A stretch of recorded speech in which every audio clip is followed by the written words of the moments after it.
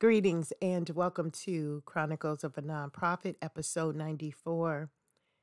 Today is December 14th, 2023, a beautiful time, as we know, because we're shining. I hope you're shining your brightest today. Even getting out of bed, when you turn over and you look at yourself in the mirror, I want you to think about how beautiful you look, with or without makeup, with or without hair done. Just grateful for who you are as a wonderful person. To my entrepreneurs and my leaders who are running their own lives, be consistent with that. So today I want to talk specifically about removing the masks. We see that the masks have been removed. And I believe God is doing that favor for us as a protection, as a barrier of protection when we're wearing our armor. I believe that God is saying, I'm going to show you who this person is before they act out.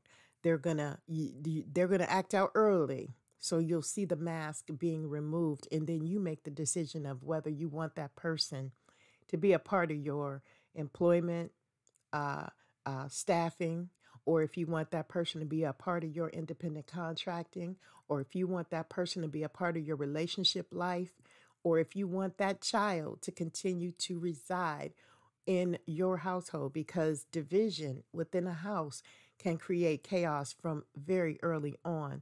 And I do believe that, I think it was Ice Cube and Crazy Bones had a song, and it was titled, I forget the name of the song, but it talks about you send your children to school and they come back grown.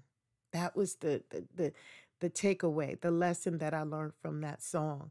He has a lot of things to say in that song. But anyway, that is profound. The influences of peers can be ridiculous when you have a set way of training your children, and then that child or those group of children impresses upon them their lifestyle. And then your child is looking like, oh, well, that's not what I've been taught. Well, what's over there? They get inquisitive. They get curious. They get wondery. And then before you know it, your house is divided and conquered, and all you have is chaos, and all you have is stress, and all you have is punishment after punishment that don't work. And what happens when you get a child who is unpunishable? You don't know what to do with that child, especially if you are following the rules and trying to do your best. You don't know what to do with that child.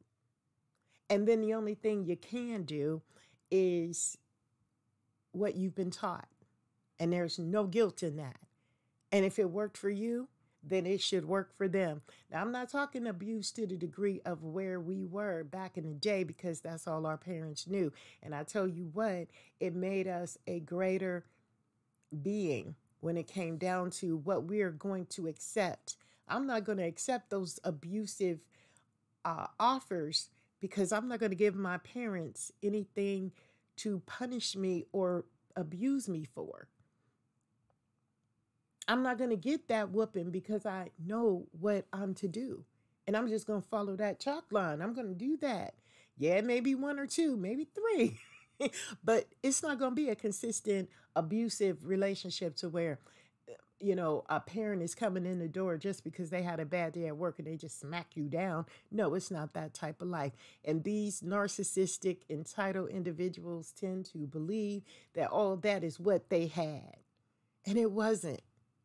It wasn't. So what if we are parents and we refuse to use our doors, refuse to use our doors as a revolving door to come in and out, like you going into the bank to deposit or to withdraw, and then you leave right back out with things that don't belong to you?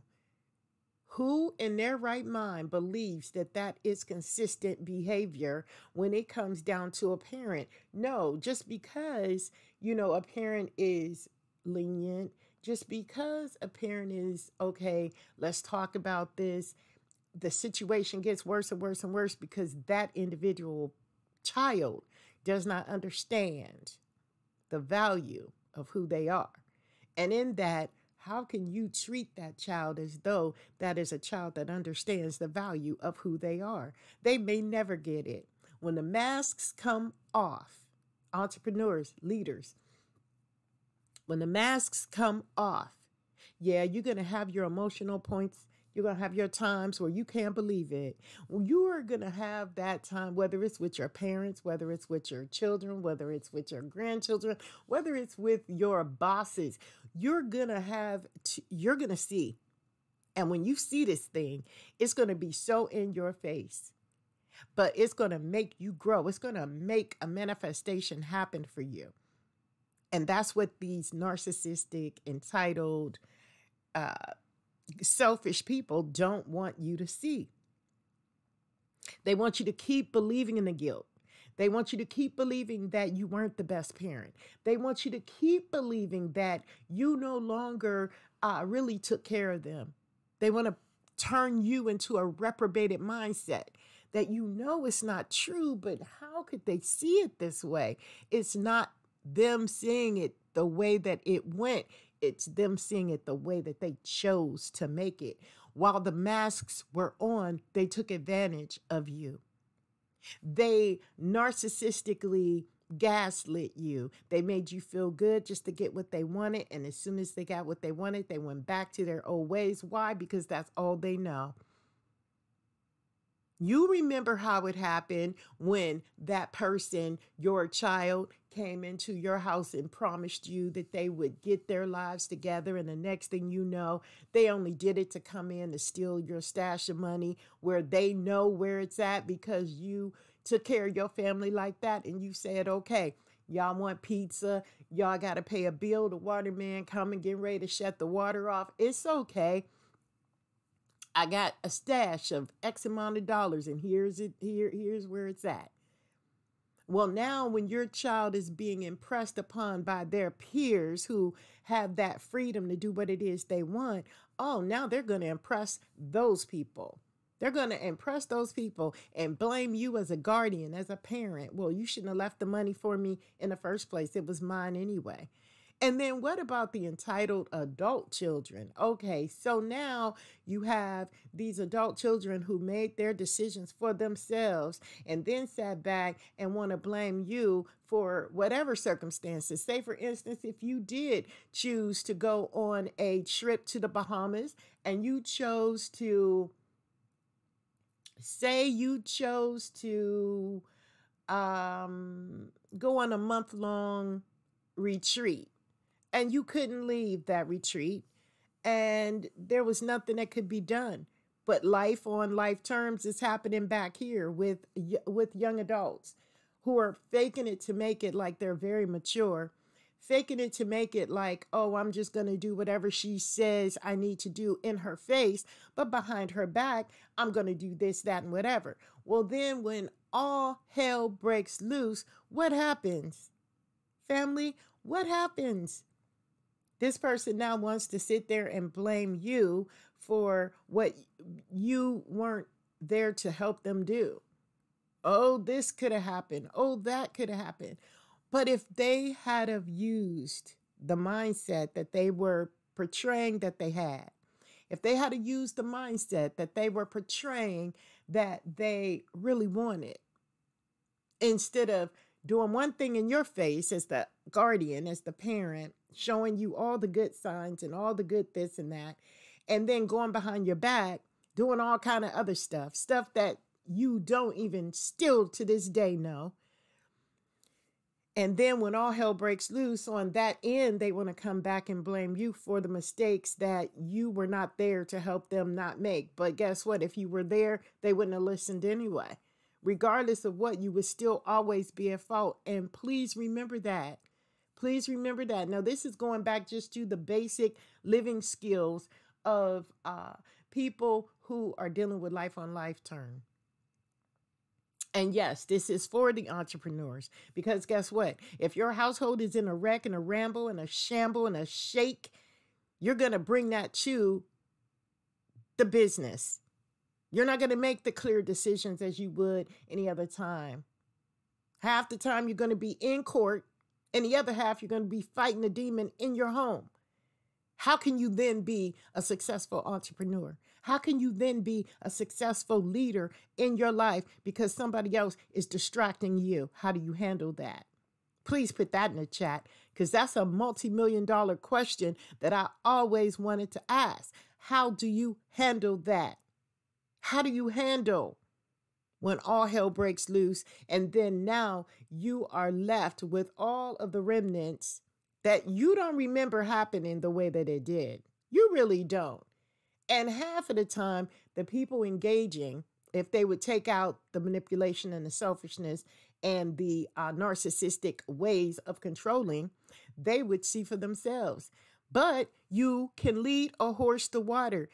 You can make sure that your children are set up in a good way, financially, successfully, educationally, financially. Again, I said that already, emotionally, spiritually, and all that. And they still are going to make the decisions that they want to make. So I've come to the conclusion, family, that I choose to continue to just leave that in the past. I'm going to let that go because I led every one of my children to the brook, every single one of them, as well as the grandchildren that I were able to meet. I led them to the right path. It was up to them to make the decision to take it. And if they thought that, you were there to pay the bills and front the engagements to everything, to take care of an entire wedding and to, have all kind of life insurance policies for inheritances that they were not even a part of. They haven't been a part of it because they were so busy running the street, deciding that they were going to reject parental guidance. Since they were going to reject parental guidance, how do they feel that they deserve anything? You've already inherited everything in which you deserve for your part that you played in when it came down to being innocently protected as a child. You went outside of the parameters as a child, and you went out there in that world. Look, Shrek on Walt Disney. When his mother and father sent him, put him with a backpack and at the age of 7 and said, go out there and find your life. Go find your passion. I believe that, that at first I was thinking that is so harsh. But if you are sitting here doing absolutely nothing with your life, having no passion, no type of creativity, no vision, no future in sight, life has to bolt you into doing that. Some of us can just say, okay, well, I'll try this. Okay, well, that didn't work. I'll try that. That didn't work. I'll try this. I'm going to do absolutely nothing. And I'm not going to worry about anything that comes about because I know I can always go back home and they're going to protect me. I can come with a sob story and they're going to say whatever. So when the masks come off, it is the hardest thing to see when you recognize the face behind the mask. It's just like the Wizard of Oz. When they sat back and they went in that box and they looked and they said, oh my God, it's you. There is no wizard. Oh my God. You feel betrayed.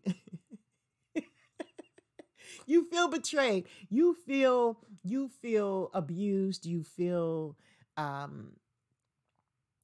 sometimes when you go back and you can look at the scenarios and the people you met and how that chaos and distraction caused other chaos and distraction, you start to see that the very person behind the mask was the one that introduced you to the person that wanted to be close enough to you in order to say that they got what they needed. Oh man. Remember that phone call you got? Remember that phone call you got many, many years ago? Let's say back in 2006, 2004, 2005, when everything was kind of iffy. It was almost going to shambles. life was changing, transitions was happening, then all of a sudden something calls you and motivates you to the degree where you don't even know how this person got your number. You don't know how this person emailed you. You don't know how they found you on Facebook, but they just suddenly appeared. Be mindful of that. That's a setup from somebody in your past. Because the only people that can hurt you are the people that know your next steps. You know, they're the only ones that can hurt you. A stranger can't hurt you because they don't know what you have. They don't know where you are. Let me tell you, I had a property one day and I had all kind of everything in this location. And I never had to lock the door. Why? Because no one knew the location. No one knew what was in there but me and another person. And I told that person, if something happens here, it's not going to be a random act of theft. It's going to be a setup. And I am testing you.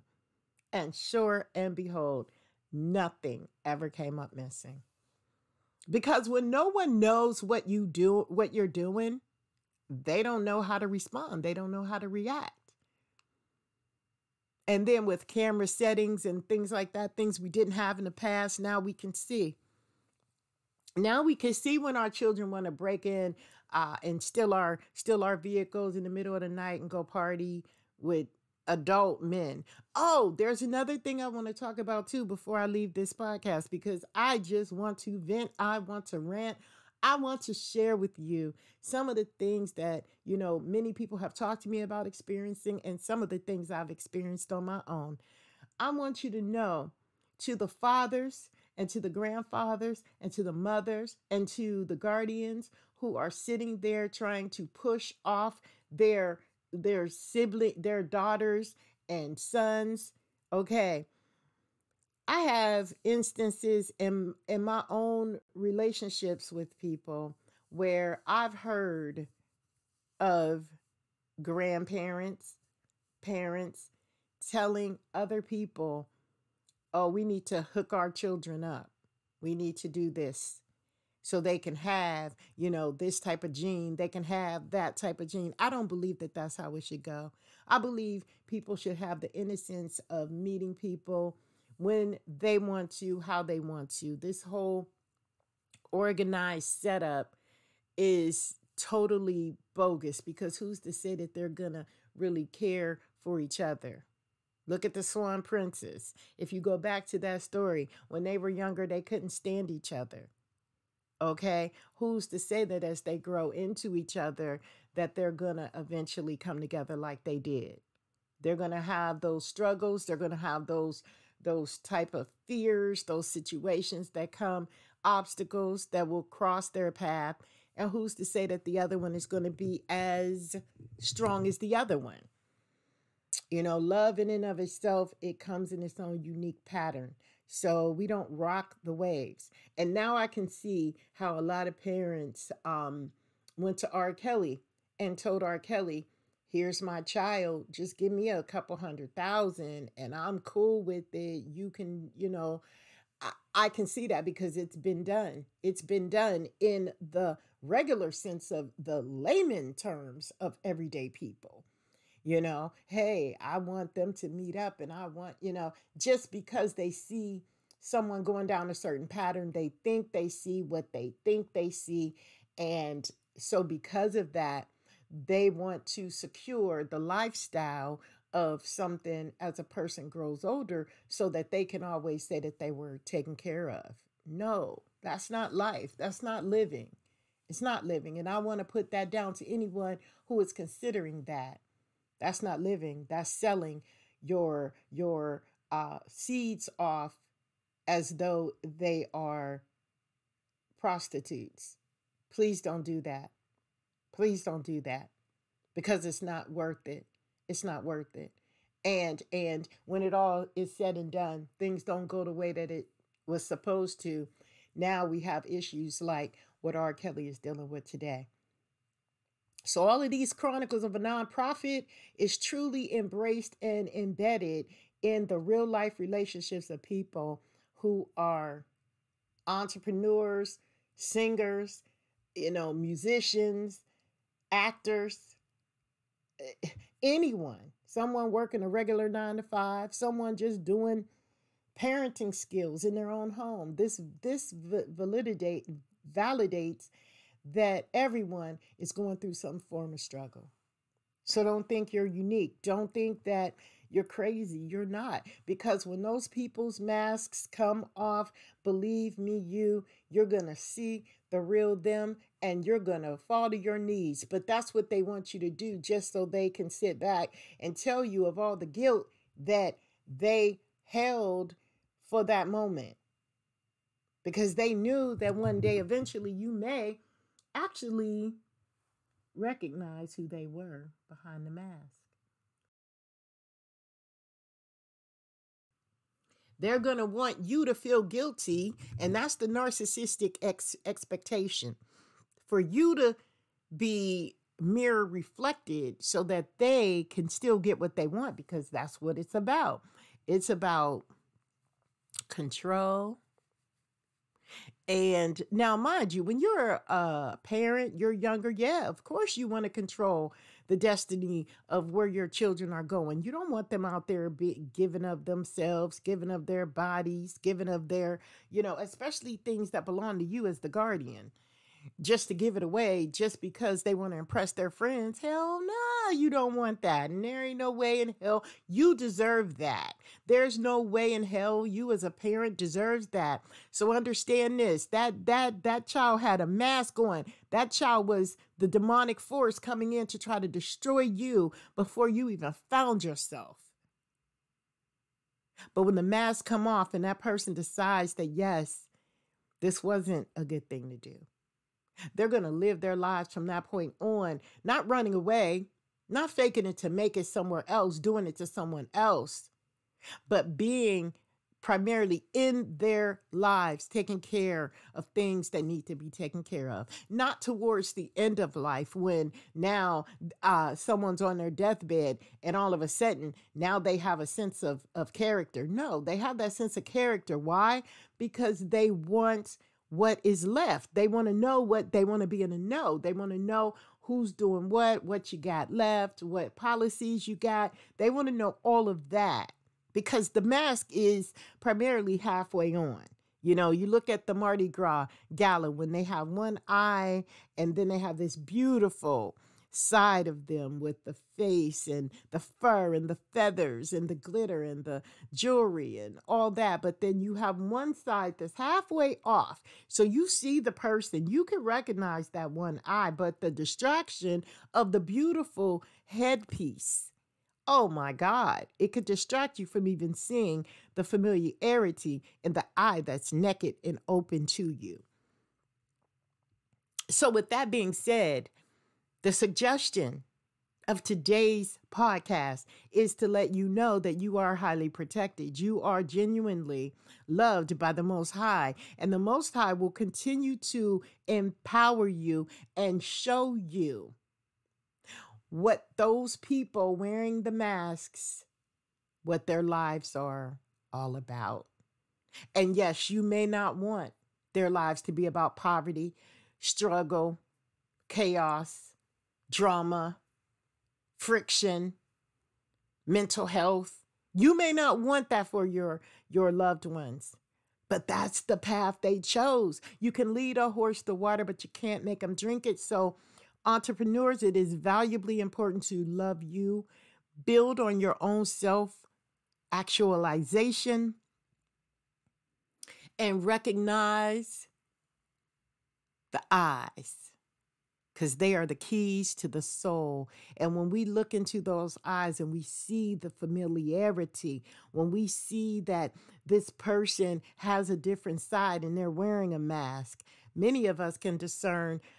Many of us have gotten to the point right now where we can discern through the mask, through the beautiful headdress, Through all of that, we can discern it without a person even opening their mouths. Because when they open their mouths, what'll happen is the spirit will move right through them, and that demonic force will speak out immediately to show you who they are. So that way, they're so real with the raw demonic force until they don't even care that you know. They putting it out there. They telling you they got a demon on their back. They're letting you know that to guide you, because that is the Most High protecting you. Do you want to keep dealing with this? Do you want to embrace somebody who could cuss you out one minute and then hug you the next? What is that? That's not love. That's not consideration. That's not respect. That's humiliation. That's embarrassment. That is concocting something that will take you down a path to make you completely reprobated. The mindset that, oh, I'm going to still help this person after they didn't try to. No. You be on the lookout for that and be ready to tase their ass if you got to. But not allowing people to step beyond the area of perspective in your life is going to help you to make the decision of what you are going to put up with. No, you don't deserve this. You are not a part of this life. You are not a part of these people's lives. Fuck them. Fuck them. They are not. And this is an adult podcast, so I can speak some truth today. Don't give a flying fig freak about a freak who does not care for themselves, whether they're your children, whether they're your significant other, whether they are, someone who is all about, I'm going to help you with this, even some independent contractors. All money ain't good money. Don't allow these people to come into your establishment and determine how you're going to do something, or you're going to do it for them. You're going to make it happen for them. Who the hell are these people? Who are they? And be ready for the force when it comes, because you are ultimately protected. And I've seen it happen in my face many, many, many times where I'm like, oh man, now the mask comes off. What happens now? The next thing that happens is, before I even recognize somebody then went to jail.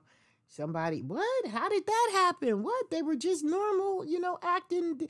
Nope, they done showed off to the wrong person. The wrong person ain't putting up with it. Next thing you know, God just has it set up for the powers of the forces that work for the good of the Most High. When you are a chosen one, when you are the prophesized one, everybody ain't going to like it, because they're going to be like, how is it you? How is it you and not them?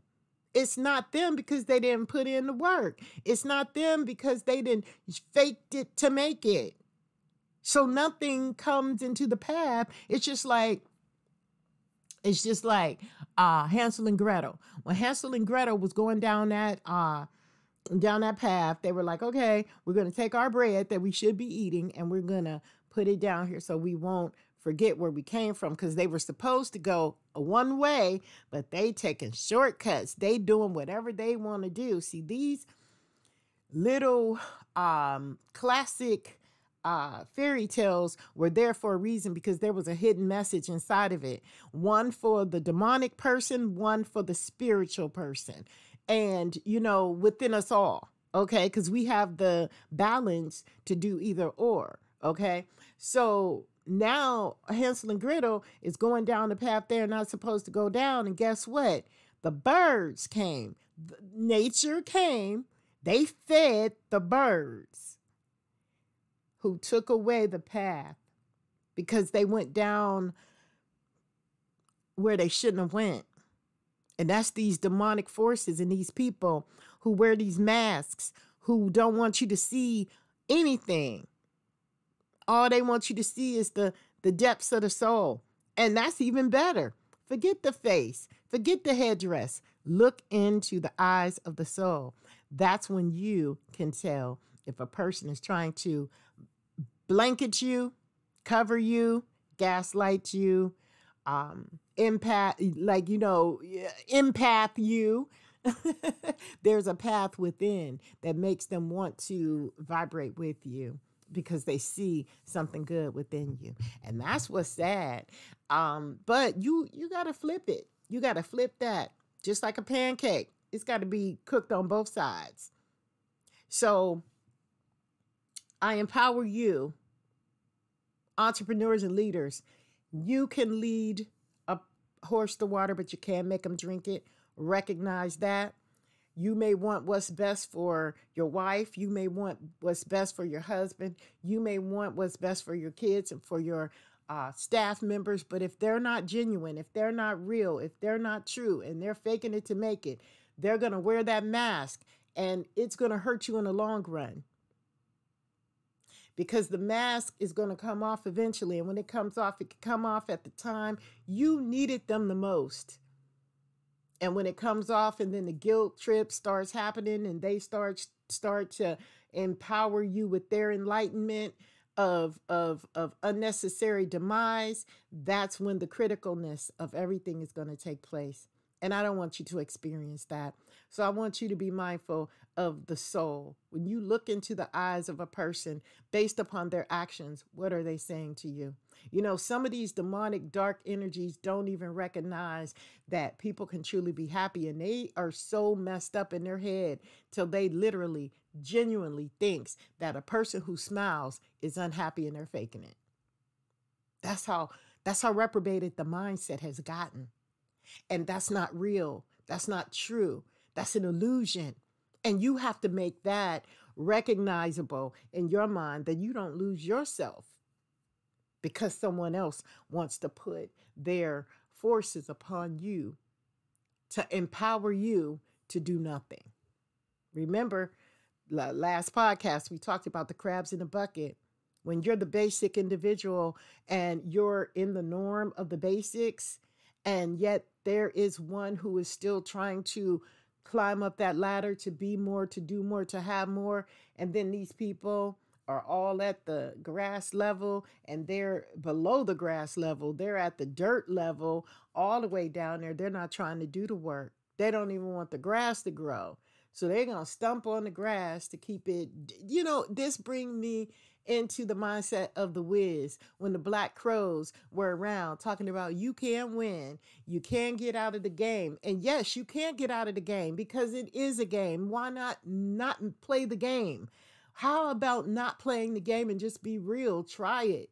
Try it. I dare you to try it. To just put all the fakeness down and just try to be real. Not fake it to make it and create something that has not established itself. You know, I see people creating documents showing that they have this degree, that degree, this degree, that degree. No, if you go through an experience, my incarceration was my dissertation. And that's how I became the doctor of leadership in that institution. No school can teach you that, but yet I did still go to a doctoral program and I did create that reality in my mind. So there is no faking it to make it. You have to go through these things and you have to be genuine coming out of it as well. So with that, keep being consistent. Keep being determined, keep being ready, and keep being on time because you're rocking the shoes you're walking in. Shine them shoes up, buff them up, baby. Get that dirt up off of them because, you know, we've been, almost buried alive, but it's okay. We still here. So go clean them shoes up and hold your head high and step with precision when you walking in whatever you rocking, because we are doing the damn thing and we are all that. Look how good we look, y'all. Look how good you look. Look how good you look. Look in that mirror and just smile at yourself and say, damn, all that I done been through, this is what I'm looking like. Ooh, I'm all that. But just don't walk around assuming to others that they know you're all that. You just keep that to yourself That's a little personal relationship conversation you have with you to empower you and inspire you. And until next time, we will see you then.